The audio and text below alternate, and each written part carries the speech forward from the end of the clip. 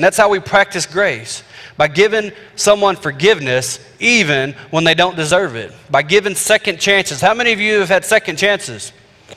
Okay, keep your hands up. How about third chances? How about fourth chances? How many of you have never, ever in your life received a second chance? Wow, not one hand raised up. So how many people that you know that are in your life that probably need a second chance? Yeah, we could all probably raise our hand. We could all raise our hand for people that are in our life, in our homes, and just in our immediate family. You know, if we could start sharing and witnessing to people that are around us, getting our family saved, getting our children saved, getting our cousins saved, our aunts and our uncles, you wake up and start praying for them, you'll spend hours in prayer before you even hit the door, before you even get to the good stuff like bless me, bless me, right? Because ain't that the way we pray? Gimme, gimme, gimme.